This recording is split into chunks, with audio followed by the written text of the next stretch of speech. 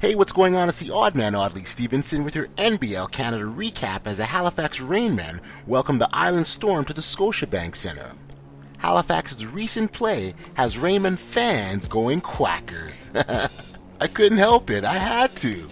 Justin Tubbs attacks a basket early for two. Talk about a tough basket.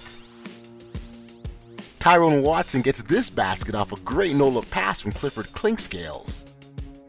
How the heck did he even know he was there? Then Clink comes back down and gets a steal and lays in this gentle two.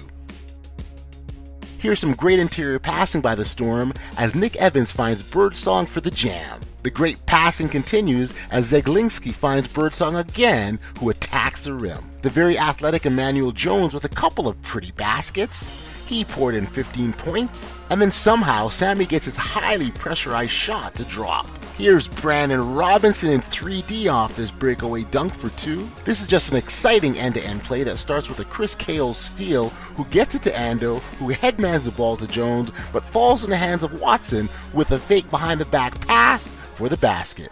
Nick Evans sees an open lane and takes off with a one-handed baseline jam, and comes back with a breakaway two-handed slam dunk to ice the game. Evans had a great game overall and was a force coming off the bench, scoring 16 points on 72% shooting to go along with 5 rebounds. 12 of those came in the second half. The Storm win once again with a final score of 109-93 with a balanced offensive attack that saw 6 different players score in double digits.